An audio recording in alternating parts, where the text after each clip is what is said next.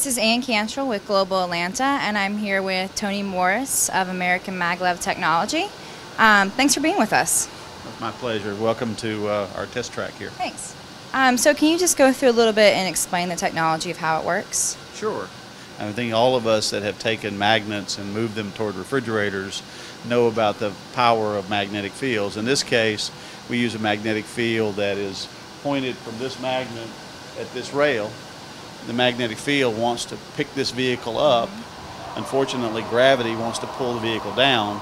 We manage that gap at 10,000 times a second at 10 kilohertz to make sure that we hold that magnet and that this 50,000 pound vehicle exactly just so.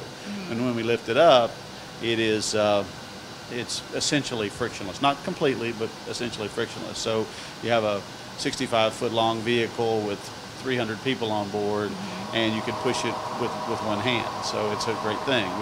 We don't push it with one hand though. We push it with motors that we have two 1150 horsepower motors on board that create magnetic fields and push and pull the vehicle.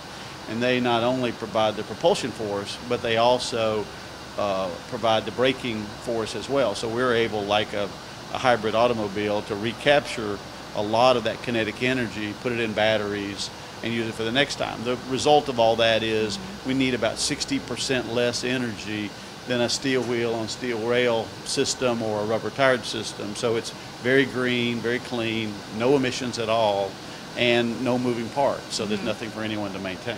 So could you go through and talk a little about how you started the company? You've been here since 2006.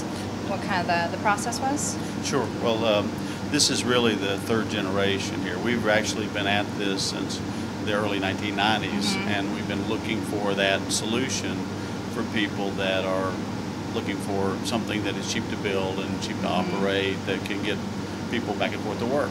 And so this is, as I say, the third generation. We came out here in summer of 2006, and we built this test track in about 5 months, and we have been testing since 2007, 2008.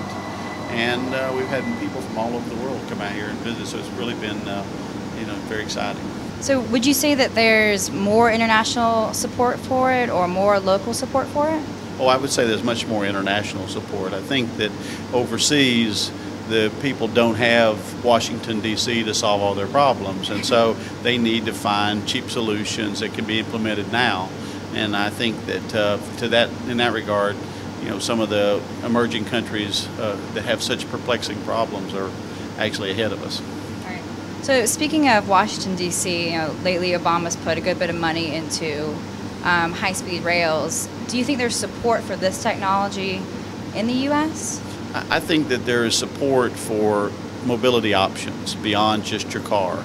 And so we're really excited about that. In terms of high-speed rail, we don't really see us as being that technology. We're something completely different. We call it mega regional transportation, because rather than trying to connect two cities that are separated by huge cornfields, we don't live that way anymore. All the way from here to Orlando or here to Charlotte is an urban region. We think this is a technology that has a place at speeds up to 120 to 150 miles an hour. At those kinds of speeds, we can stay within the confines of existing disturbed corridors like the interstate highway system. We don't have to buy land and don't have to go through the environmental process, and we can get people, with fast, frequent, and flexible service to Charlotte, to Savannah, to Orlando in speeds that are much faster than a plane, much faster than a car, and much faster than a train.